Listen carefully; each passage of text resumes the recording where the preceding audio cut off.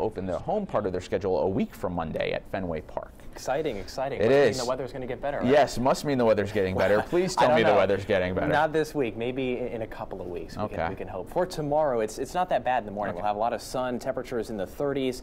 But by midday, the clouds move in. We'll have some rain showers tomorrow afternoon and evening. Temperatures up near 50. So in that regard, it won't feel that bad. Another look at the 7-day shows maybe some sun on Monday, but a lot of clouds. And well, then it just gets even worse. Cloudy with some showers on Tuesday and Wednesday.